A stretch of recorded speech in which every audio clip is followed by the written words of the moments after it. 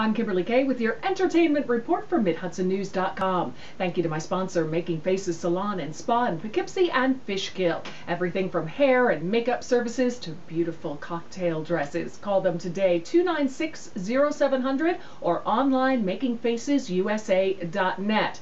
Well, now the El Salvadoran Consul General in Los Angeles has asked Charlie Sheen to apologize for what he says were disrespectful comments about the Central American nation.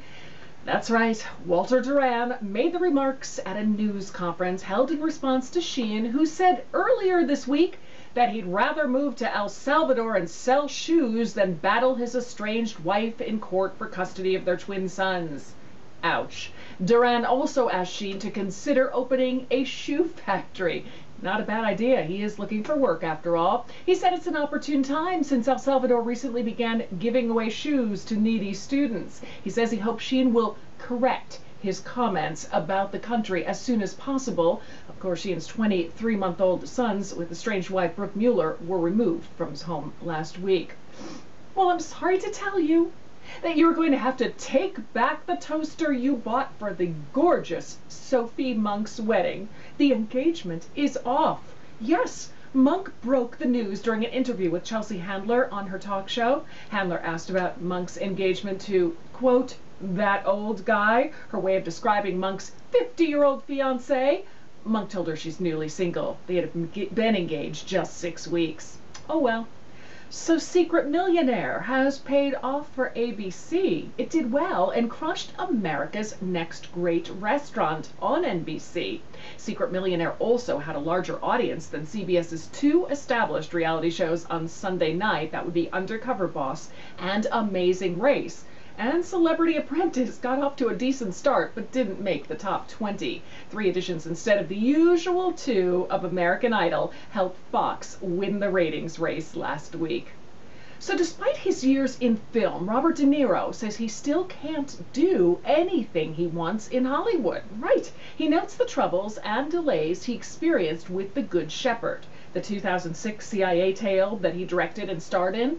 De Niro doubts he could make a similar film now. He says people don't really want to do those kind of movies nowadays. Still, De Niro says he does have a choice of roles that other actors would envy, and he says he can't complain. The actor's latest film, Limitless, debuts in theaters March 18th, and in it, De Niro plays a mega mogul. Co-star Bradley Cooper plays an unsuccessful writer whose life is transformed after he discovers a secret drug that allows him to use 100% of his brain. Do you remember former Disney Mouseketeer Annette Funicello? Well, sadly, she has suffered smoke inhalation from a fire that badly damaged her LA home. But her former husband says she wasn't seriously injured. The blaze was in Encino and was doused in less than a half hour.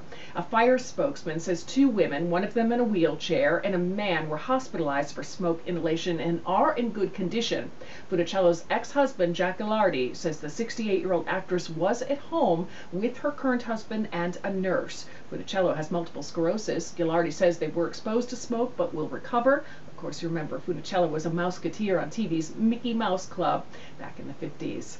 So Bill Cosby has not run out of words or wisdom. The actor and comedian will have a new book of humor called I Didn't Ask to Be Born, But I'm Glad I Was. It's coming out in November. The Hatchet Book Group announced Thursday that Cosby will be writing about everything from the Bible to grandchildren to his first date. Cosby's previous books include Fatherhood and Time Flies.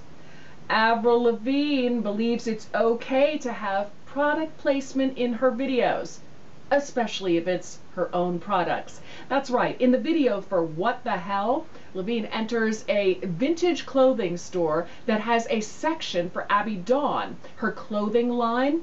At the beginning of the video, she sprays herself with one of her own perfumes. You may not recognize the woman Lavigne says hello to as she enters the store. That's her mom. Her album Goodbye Lullaby album is out this week. In local entertainment news, a live recording session for a worldwide podcast featuring original music by Sarah Finn with Joel Bluestein and Jeffrey Barnes and Kyle Esposito will be held tonight. That's tonight, March 13th at 8 p.m. at Harmony Music. That's 52 Mill Hill Road in Woodstock, and there's a $5 admission charge. Well, thank you to my sponsor, Making Faces Salon and Spa. Check out their line of American-made mineral makeup. You are going to love it. It's called Avis Cosmetics. You can find it online, Avis, that's AVAS, cosmetics.net. That's your latest entertainment report. For a new update daily, log on to MidHudsonNews.com. I'm Kimberly.